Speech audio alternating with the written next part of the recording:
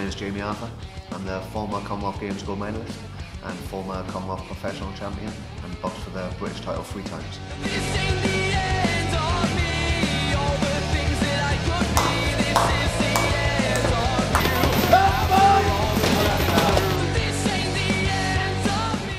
Years ago, I was in dire straits 3 years ago.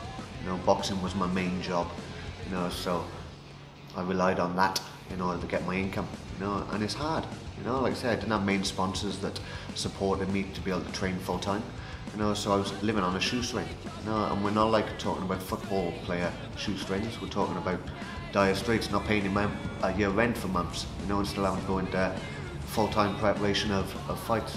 To get into good enough shape to be able to fight for major titles. And now it's slightly different. I've got a good job.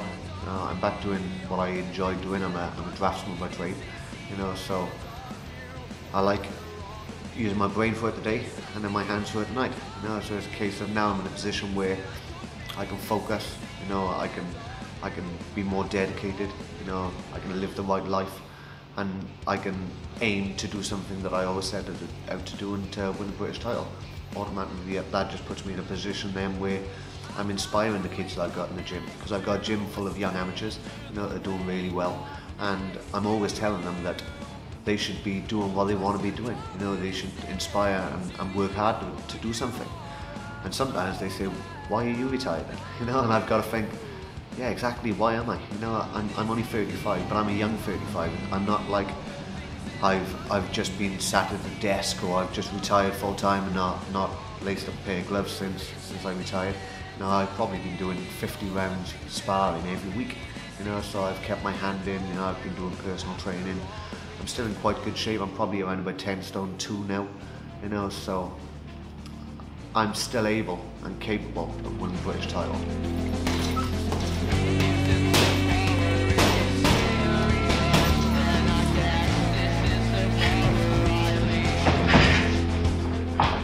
The last fight that I had was against Scott Quigg in 2012.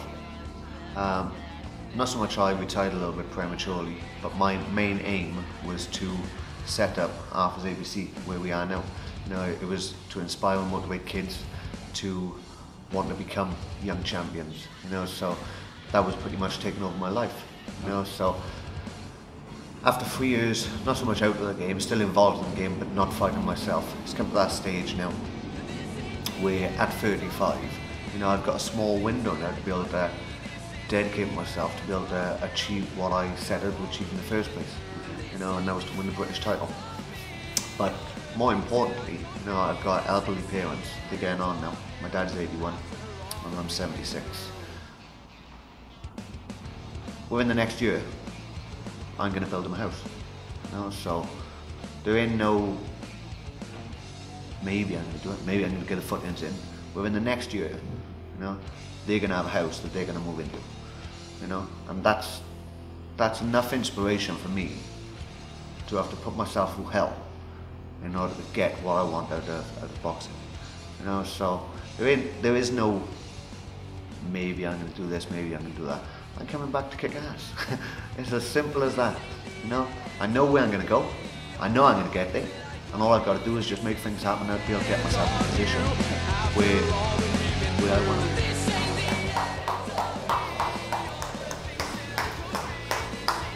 I got my wife and I got my 2 boys, Oliver and Daniel. And at the end of the day, without my family support, I wouldn't be able to do what I do. Wales is a great nation, and I want to help fly the flag, and show youngsters that it's possible to be successful.